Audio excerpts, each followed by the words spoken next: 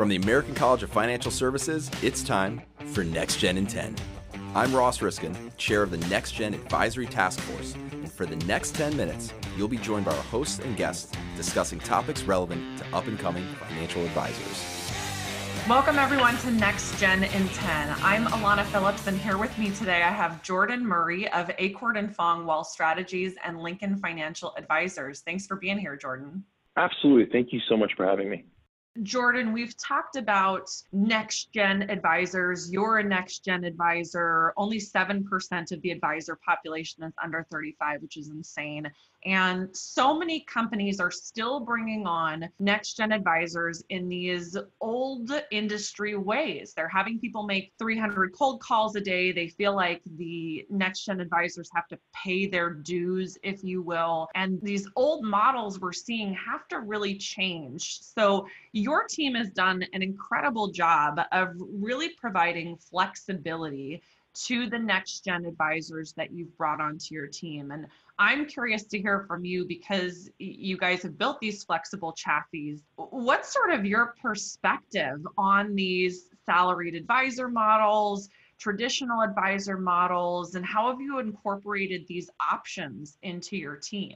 Before I jump straight into that, I want to start with what the purpose of our staffing approach is. And our number one goal with people on our team is we don't want to lose people. It's generally known that it You want to keep the people on your team?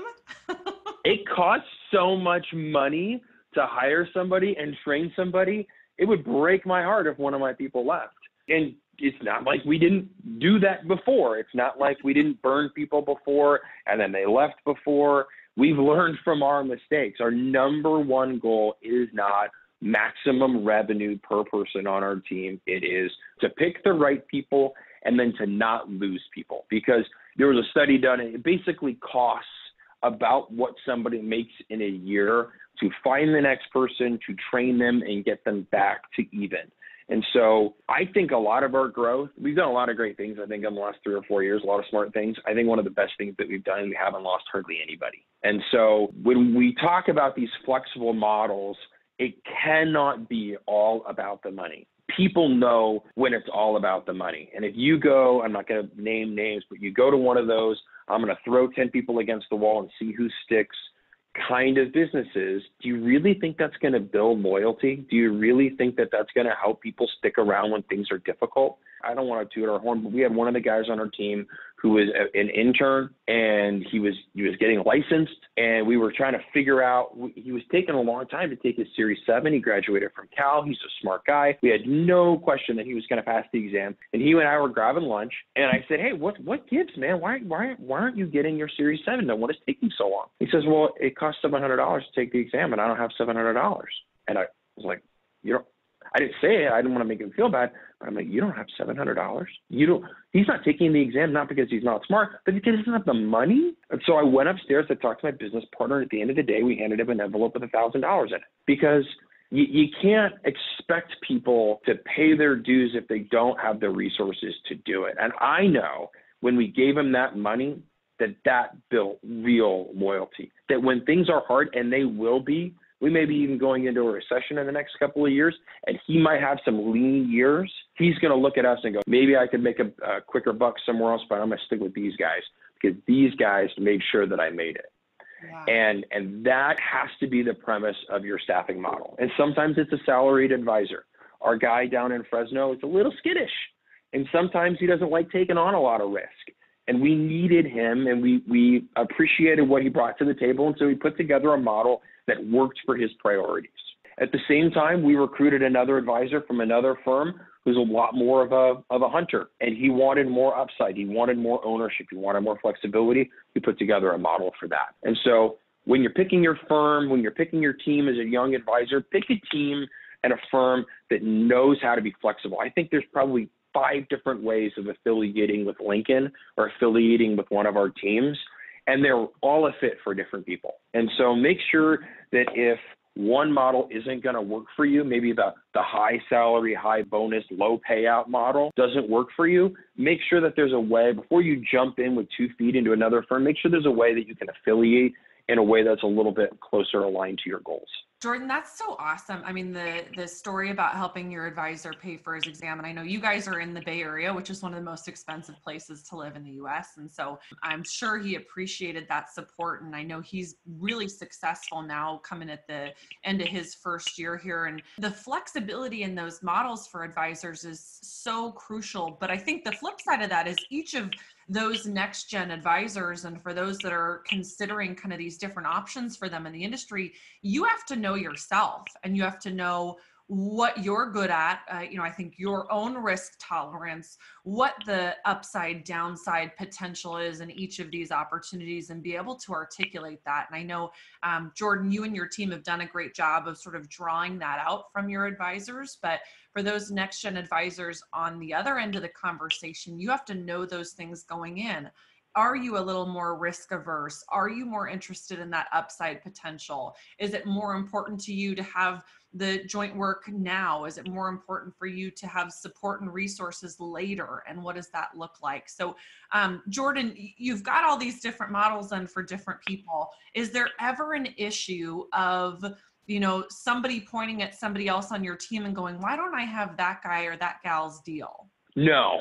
And part of that is that in these different deals, first of all, that's a very valid question. I could see that happening, and it's something we've discussed at length. But part of it is you got to make your models consistent. And so, for instance, if they're in the advisor-based model, all the splits are the same. All the payouts are the same. And so if they bring business in, they get this much split. If they take our money and they move it somewhere else, this is what their split is. Everybody gets the same deal. And that is super important, because that's a great way to burn all the loyalty you worked so hard to achieve, is to make somebody feel like because of one thing or another, they get a lower payout than somebody else. And so we've got 3 guys on the advisor model and 1 guy on the salary model. If we brought in another salaried advisor, we would just have to make sure that we paid that person the same, that we gave them the same bonus deal, which is why it's important to understand that these models, that they work, that they are not necessarily profitable on day one, but they will lead to profitability. Because if you all constantly are repositioning and cutting your salary, that could cause issues as well. Yeah. So let me make sure I understand this, Jordan. So you have basically an advisor could come in at any of these models, a salaried advisor model, this more traditional commission and fee-based structure of an advisor, but they're able to move in, if they're in the salaried model, into this sort of career progression of then going into a more traditional model. Am I understanding that correctly? That's correct. So I'll use Stephen as an example. You say anybody can come in. No, anybody can't come in. We have to be hiring. In our Fresno practice, we felt a salaried advisor would fit. I don't know that we would bring in we might actually in our Bay Area practice. It kind of just depends on where the advisor is in their career. But in terms of moving from one model to the next, yes. So we've had Stephen on the salaried-based model for the last year and a half. He just got married this last weekend. He'll be moving on to the advisor-based model on April 1st. And so the way that's going to work is he spent a year and a half getting paid a salary and a bonus, but having no splits on the business that he generated. When he becomes an advisor, he's going to go down for a portion of the business that he's written over the last year and a half. Yes, we're going to take a profitability haircut when we do that, because we paid him a salary and a bonus, and then now we're going to give him a portion of the revenue, of the recurring revenue that he generated while he was a planner. But you know what? At the end of the day, we get a really loyal, really good financial planner in an office 3 hours from us. That seems like a pretty good deal to us. And we know that over the long run, he's going to be profitable. We have teaming agreements with all of these planners that stipulate that our clients will always remain our clients. So if he ever leaves, we get all the revenue of all the time he spent back. We view it as a pretty low risk deal. That's awesome. And again, as I think about the challenges of this next generation of advisors, having this sort of flexibility around their career path, around how they get paid, around how they're working with teams is so important. So thank you guys for doing that within your team and really basing it on that concept that people are the most valuable asset within your team, and you'll do what it takes to keep the right people around. And hopefully our next gen advisors have learned a little bit about what they should come to the table thinking about. So thanks for sharing that, Jordan. Absolutely. Thank you so much for having me. For more episodes, visit our website at theamericancollege.edu/podcasts. This has been NextGen in 10, brought to you by the American College of Financial Services.